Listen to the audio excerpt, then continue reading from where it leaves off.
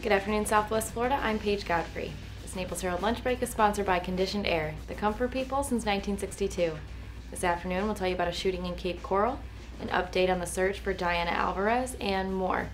Today is Thursday, June 2nd, and this is the lunch break. A murder-suicide brought a massive police response and widespread fear of an active shooter among tens of thousands of people at UCLA.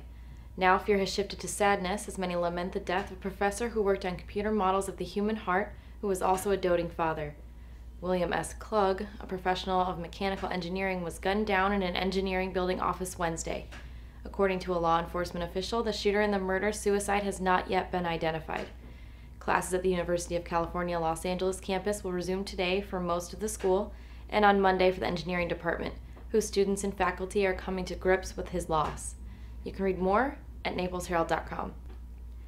The Cape Coral Police received a call requesting service at approximately 4:30 p.m. on Wednesday.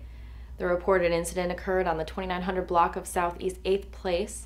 The victim, Victoria Brown, was found shot to death at her residence. Cape Coral Police detained her husband, Vernon Brown, regarding the shooting. Mr. Brown was released by the Cape Coral Police Department and the investigation is ongoing. The reward for information leading to the location of Diana Alvarez has been increased to $6,000.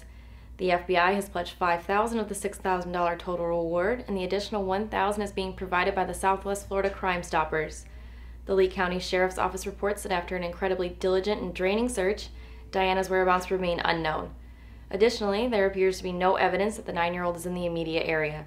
Anyone with information on the whereabouts of Diana is asked to call Crime Stoppers at 1-800-780-TIPS, and all callers will remain anonymous and will be eligible for a cash reward of up to $1,000 from Crime Stoppers and $5,000 from the FBI.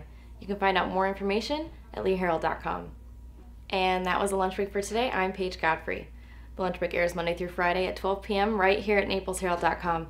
And don't forget to check out our morning report that also airs Monday through Friday at 8 a.m. Thank you for watching, and we'll see you tomorrow.